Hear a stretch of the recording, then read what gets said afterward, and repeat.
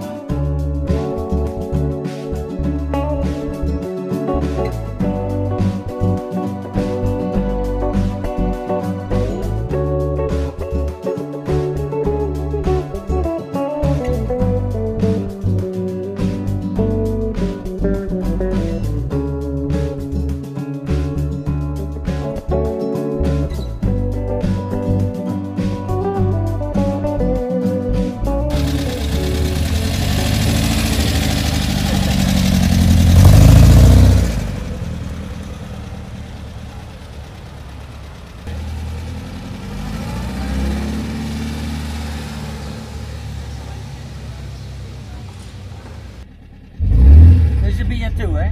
Okay. It's got a special engine. What's in it? Everything you can imagine. Okay, except for seat belts. No seat belts. That's not period. I was required to put seat belts in by my wife. No.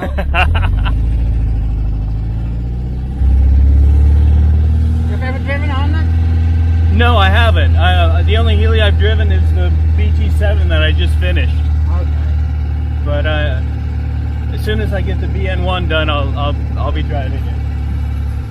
Well, don't be disappointed if you do the BN1 because this is a completely different car.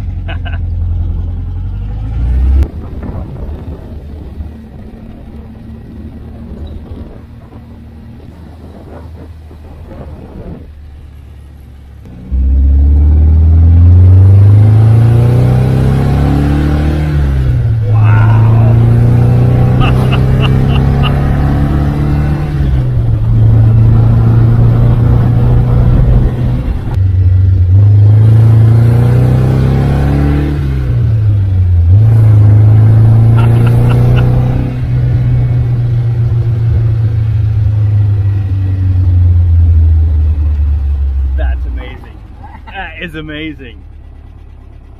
Okay, so what do you have under the hood? It's the normal standard engine, but with steel cranks, steel conrods. Okay. Special pistons, 160 brake horsepower. Okay. But still the 4-cylinder. Still the original engine. Nice.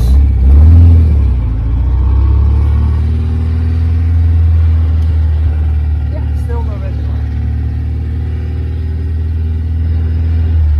I grew up driving Sprite, 68 Sprite. Okay. So it didn't do that.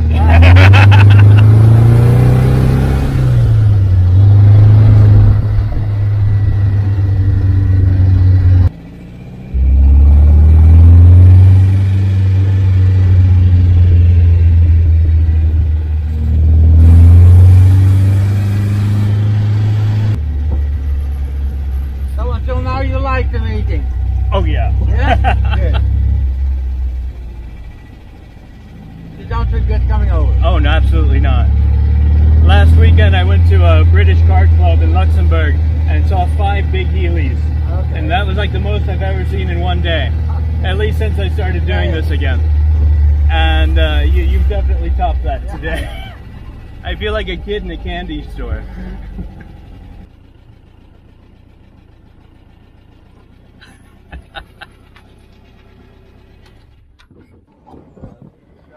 Very impressed with the power you get out of that. Yeah. Wow.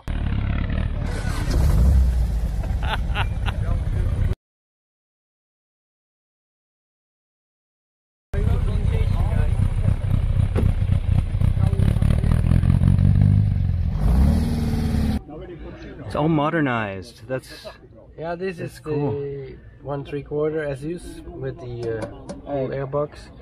I think a modern modern generator or and alternator. High torque starter. Yeah, but the rest I think is, well, this is a bigger Aluminum, yeah. So we're here at the Healey Museum in Vierland, Netherlands, which is in the region of Holland. Did I get that right? It's in the Netherlands, Holland, in the middle of the Netherlands. I've had a quick tour of your town, and it's beautiful. You have canals and lakes and boats and bridges that open Yes. every 5 minutes. That's wonderful, unless you're on the other side. Yeah, that's it. I have to introduce you. You're Hans van der Kerkhof. Yes. Did I get that right? That's right. I've been working on it. Yeah, that's good. Yeah. And you're the founder of the Healey Museum, right? Yes, I'm the founder and I'm the chairman of the foundation. And I'm the curator. So, but I serve the drinks, I clean the dustbin, I do everything together with my wife. You do it all with your wife. That's Yes. excellent. How did the museum come about? How did it come about here in the Netherlands? What is it about the Netherlands that excites people about these British cars? Holland is a classic car country. We have a lot of classic cars. We have a lot of huge collections, often hidden away, so not open to the public. I've been involved for a very long time in Healey's. My first Healey I owned in '68. And I've, well, not really collected, I just saved things. And if you save things long enough, you suddenly have a collection. It grew and it grew and it became more and it became more, and I ended up with about 14 Healey's, which was far too much. I have to start in the beginning. Good place to start. 68. My first Healey. A doorman came to me and he said, I hear you sometimes talk about a Healey, I have one, do you want to buy it? And that was a 3000 Mark II-A. Okay. And, but I was only 18, so I said, well, how much do you want for the car? He said, 2,250 guilders, if you convert it now around 1,000 euros.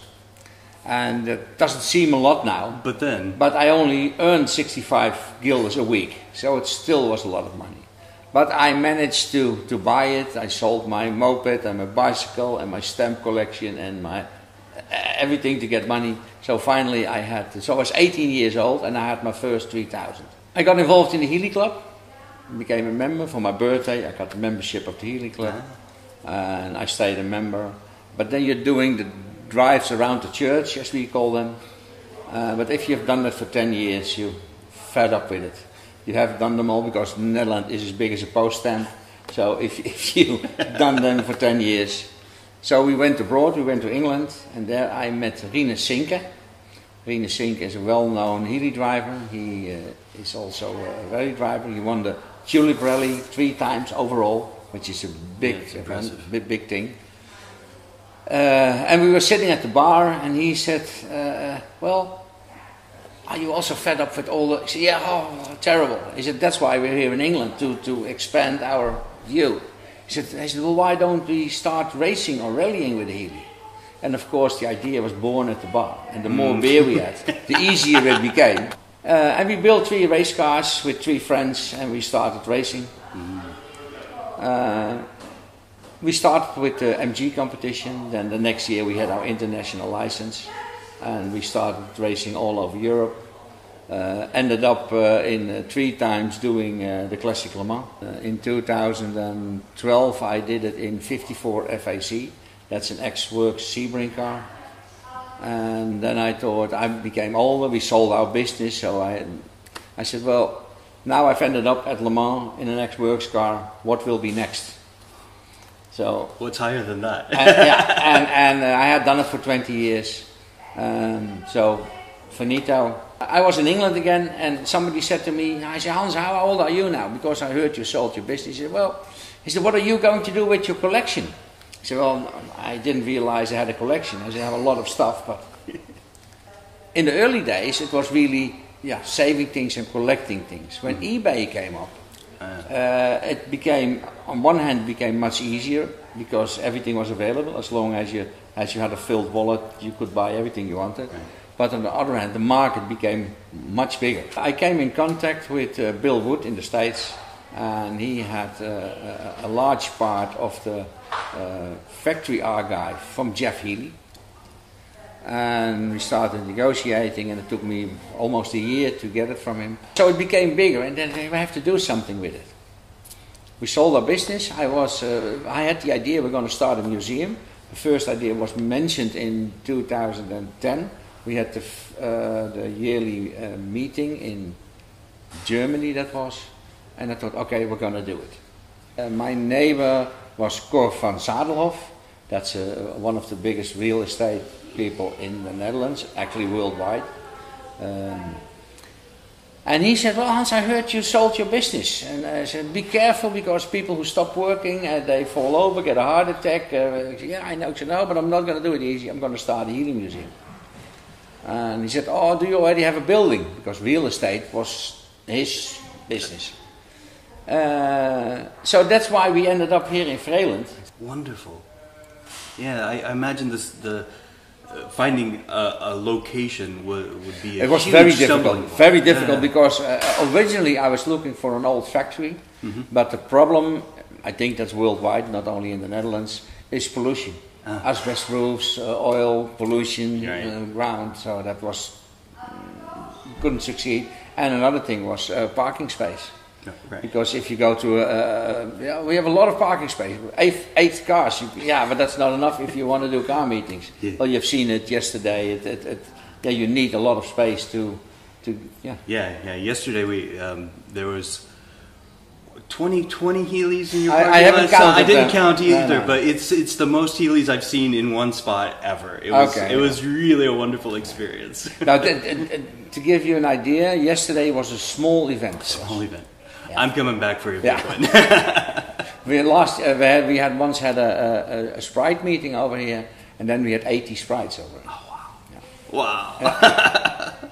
Yesterday you explained a design decision to me that really changed the way I look at the BT7 I just finished. It's a 2+2. Yes. And you told me a story about the +2 that changed. How I look at it. Could you share that with us again? Yeah, well, the BN and the BT, the 2+2 and the 2, it was actually a thing that came up from America. In America, they said a 2-seater is a car for the rich people, and a 4-seater is more or less a family car. So for a 4-seater, you paid less import tax, but they forgot to mention the size of the seats in the law. So that's why, if you can get rid of tax, everybody get it very clever. And that's why we see in the Porsches, the Aston Martins, the Ferraris, all the expensive cars, the 2+2. Everybody always says, what a ridiculous seats, you can't sit in them. But it was never meant to be. It was just a way to pay less import tax. Yeah, exactly. It didn't make sense to me until you explained it. Yeah. And I think that says a lot about your museum and what you're carrying forward, the stories that get lost, and we end up just going, well, why did they do that? Another thing he did, he made an agreement with the tax people that the GIs that were located in Germany could buy a car tax-free and could take it tax-free back home. Oh, I didn't realize that. And I knew there were a lot of servicemen that had bought Healey's. Yeah, but they could buy it tax-free because they had an American passport, and they could take it tax-free home. So that's why a lot of early cars ended up in the States, because everybody bought one because it was cheap for them, and then they took it home. Very cool. Design-wise, I think everybody agrees that the lines of the big Healey are just a beautiful thing. Yeah. Is there anything design-wise or engineering-wise on the Healeys that just makes you go, why did they do that? They should have solved the problem of the ground clearance. And they tried to do that with the BN3, because we have what we call in Holland we call it an undersloom, so the chassis goes under the back axle, right, and then the axle hits the chassis. With the BN3, they made a chassis which go over the back axle, so then you can put the car as high as you want. But they never did that, and I think, yeah, that was a big failure. They should have solved that problem. And another thing is the heat in the car, because you sit with your feet on the exhaust, with your leg against the gearbox tunnel, with your bottom on the exhaust. And a story, I don't know if it's true, but when Jeff did the first rides with the prototypes, he took Margot with him. And of course that was a right-hand drive car. And Jeff said, I think we have to do something with the heat. And Margot was always cold, because she came from Italy and England was cold for her. She said, no, that's not a problem. It's okay. And later, of course, we found out that it was actually a bit hot. That's a good story. Yeah. But that's what they told me, but I'm not sure if it's correct. Really, a lot of people have stuff lying around which they don't know what to do with. The children will throw it away if they pass away. So if you have the chance and you're not want to hang on it till you fall over, donate it to the Healey Museum. It's a good place. That's a good thing for all my viewers. Yeah. If you have stuff laying around, sales photos or toy cars or no chassis, no chassis, no rusted chassis, no box of spare parts. No, we're not a junkyard. not classic car magazines, because everybody has piles of classic car magazines. My dad's. I still have a pile of. The whole attic is full of magazines. Yes. Is there anything else my viewers can do to help support your museum here? Well, we have. We already support it. We have the worldwide club support. There's a sign in the museum which maybe you can later take a picture of a shot of. So we're already supported by America, the Swedish club. They do a donation to the museum to help us survive. Next to that, we have what we call the Friends of the Museum, and that's what you experienced yesterday. Very good friends too. Once a year we have a day for volunteers and friends. That are people, they pay €100 a year, and then you can come. But if you live in this area, you're not going to come every week to pay €12 to visit the museum.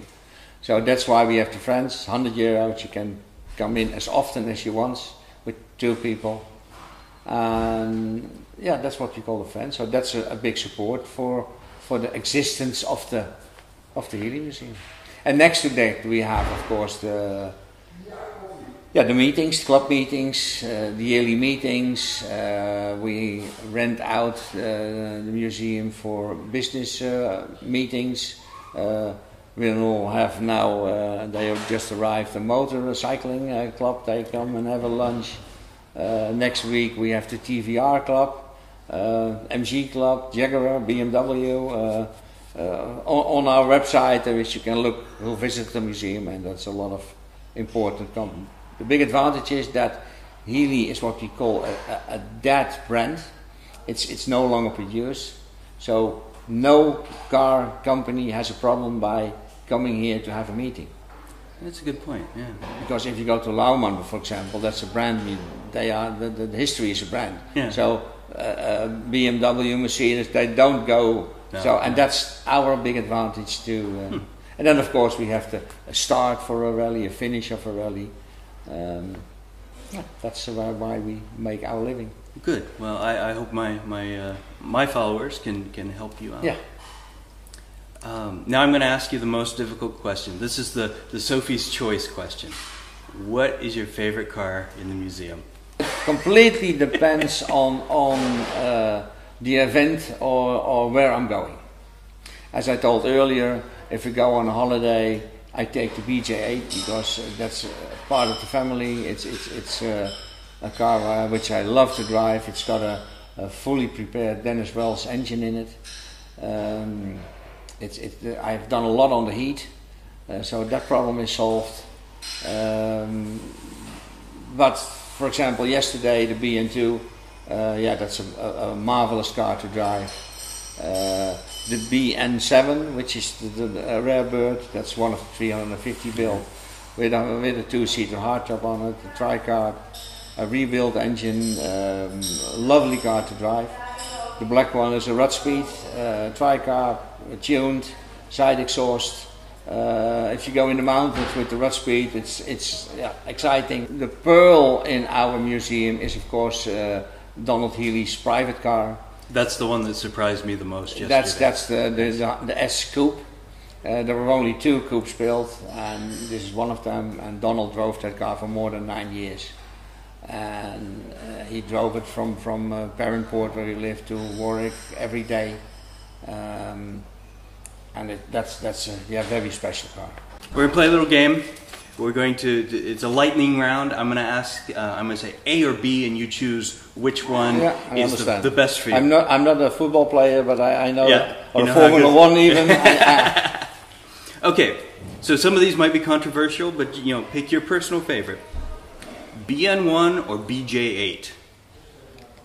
BJ8. Hardtop or cabriolet?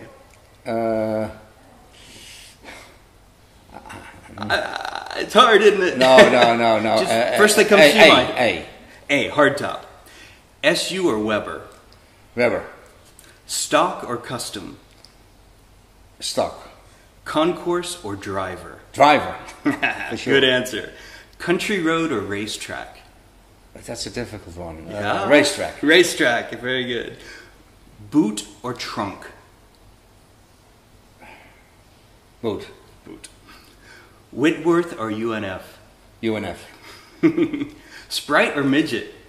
Sprite. Easy one. Barn find or showroom floor? Barn. Painted wire wheels or chrome? Painted. Radio or engine noise? Engine. Straightaway or chicane?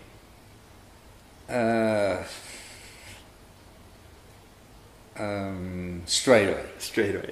That's all. Thank you. That was fun. Yeah. Hard questions though, aren't they? No, not. Yeah, sometimes it's difficult because I've been racing for 20 years, and when you put Webers on a Healey, it becomes a completely different car. And to give you an idea, 54 FAC we raced, and also the yellow one, which I later show you a picture of Le Mans. And then we're talking about a full prepared race engine with 300 brake horsepower and a top speed of 260 kilometers. Wow. So that's, and I'll show you later in a movie. But on the other end, Le Mans is a long straight, so the top speed is incredible. Right. Chicanes is more, if you go to Zandvoort, for example, then it's small and curvy, but it's so difficult. It's difficult. And you asked me BN1 or BJ8. The BN1 and 2 are far more fun to drive than a BJ8. The 6-cylinder engines are, I won't say too heavy in the front, but it's a completely different car. But a BJ8, the red one, which is in the museum now, I've done over 300,000 kilometers in that car. 300,000? Yes. Wow. And this is my third engine. I've done, rallied it in the beginning, and now I'm taking it easier. And that car has become a part of the family. So that's why I say BJ8. But to be honest, driving yesterday you enjoyed the BN2. Very much. It's more a car you can throw around. Yeah. And the BJ8 is more comfortable. It's you have the hood, so if you take it on holiday and it starts raining, you can close it easily. You have more luggage space. That was the difficult choices you had to make, and the hardtop and open. I have both. I have an open and I have a closed one with a hardtop. And strangely enough, people always think that with a hardtop it's more heat in the car, which isn't the case, because you don't have the sun on your head. And if you take the side screens out, it's actually more comfortable with a hardtop than an open car. Interesting. And of course the car becomes stiffer. Yes, it would. So it's also, that question was a mixed feeling. But open, of course, you enjoy far more of the area you're driving through. Right. Okay, I do want to talk about this car that's sitting behind us, not the Bug-Eye, this one. Yes. As you know, I'm working on a BN1 that's, the heritage certificate says it was originally Coronet Cream. Yes. And originally, before I bought the car, there were pictures of what it could look like, and they actually had used a picture of this very car sitting in this gravel bed. So once I bought it, I was doing more research and went, there's a Healey Museum. It's not too far away. I gotta come here. What can you tell us about this car? This is actually a very unique car. Before it came here, it only had 2 owners with a third owner. The first owner had it for 30 years. The second owner had it for 30 years. And now it's up here. It's an unrestored car. It still has the original carpet in it. The cylinder head was cracked, so we had to change that to an aluminium one. But that's actually the only thing that we changed. So it's a true survivor car. It's a real survivor, wow. And it's a very early one. I think that everybody knows the story that in the beginning they were all aluminium, or aluminum they say in America, and they changed the wings and the doors in steel. But when the first few hundred cars, they also had, and you can see that with this car, if you maybe you can take it closer. The hood is very wrinkly, it's bubbled, and that comes because it has a steel inner frame and an aluminium skin plate. Okay. And if you put that in the sun, the extension of the two material is completely different. Okay. And then it goes bloop, bloop, bloop, and after 3 or 4 times it stays. And that's why they changed the hood and the boot lid in steel completely. Ah. My boot lid's aluminum with a steel underside. That's also an early car, because the Coronet Creams were made in '53 for the coronation of Queen Elizabeth. So they were available in Coronet Cream with a blue interior or a red interior, those two combinations. This was, I got a message from America, from Great Jane, and she said, we had the car for 30 years and we're going to move to an easier apartment, and we only have parking space for 3 cars, and we have 4, so I have to get rid of one. And are you interested in the BN1? So that's why it came into the museum in 2012. So a very early car with original Dunlop wheels. I don't know if you know the difference between we call it replicas and the original ones. In an original one, the inner circle is far more flat than on the new ones. If you have the original one, put new spokes in. Try to keep that. Yeah. You also have probably the original tag on the inside, in the boot lid. The plastic plate with all the numbers. No, I think I'm missing that. You can see that. Well, I'll show you later. It's unrestored, as I said. It's very original. That's even better, really. Because my car is in such a state I need to have a reference. Yeah. And this is. Yeah, you won't find a better one than this. Reference than this. You can see on top of the door, because it has been resprayed once in '61. Okay. And you can see on top of the doors, it's completely worn through by leaning out the arm. And there you can see the original color. Oh, that's original? It was an extra from Hamburg. It's got the original full glass side screens. You ever seen those? No.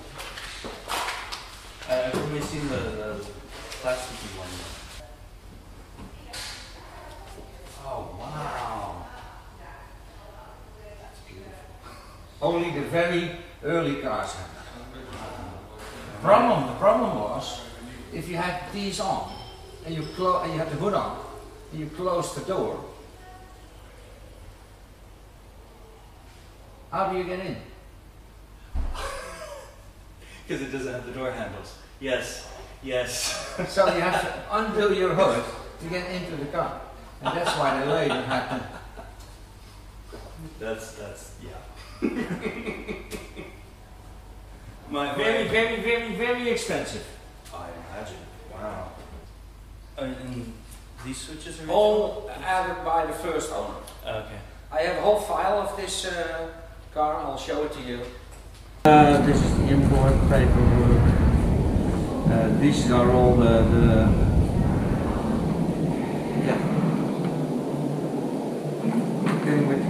This is the American title. This is the original invoice. Oh wow, Jaguar, Cleveland. Yeah. $3,182.40. But he made a deposit on it. Well, Original warranty paper. that's neat. Probably can't bring it in for warranty anymore. No. This is he financed the car, so the finance papers.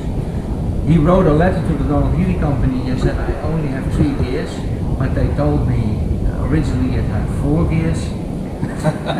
He got a letter back with a drawing from the Healey Motor Company, and they said, if you machine this knockoff, you have 4 gears again. So that car has 4 gears. So they did it. They did it, but it's completely useless. All the papers are with the car, even the manual for the grease How gun. to use the grease gun. The envelope where we got the invoice in, the business cards from the guy he bought it from. He became a member of the Healey Drivers Club. What I wanted to show you was, here you have the different side screens. That's the one That's the last came with the car. And this is the original advert from Harco for the exhaust. Wow. Very. Here you won't get it more complete. No, that's wonderful. I wish all the Healeys came with Yeah. a binder full of stuff like that. Well, you have a beautiful museum.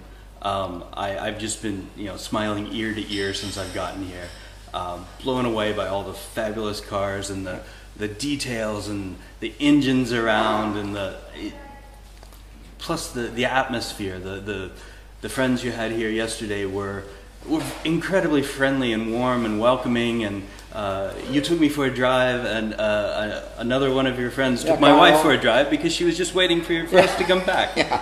and that it speaks a lot about the Netherlands, and I feel very welcome here. Well, that's why we also call it's mentioned on our website, a Healey Museum, a museum with a passion, and that says everything.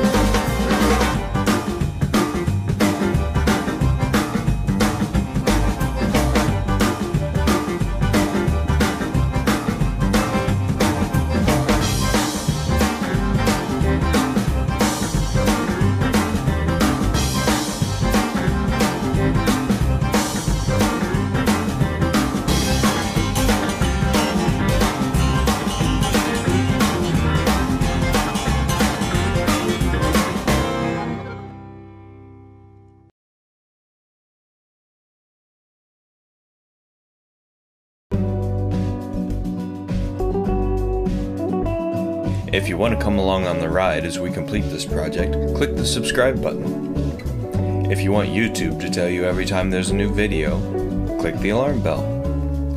Thanks for watching, and your support is very much appreciated.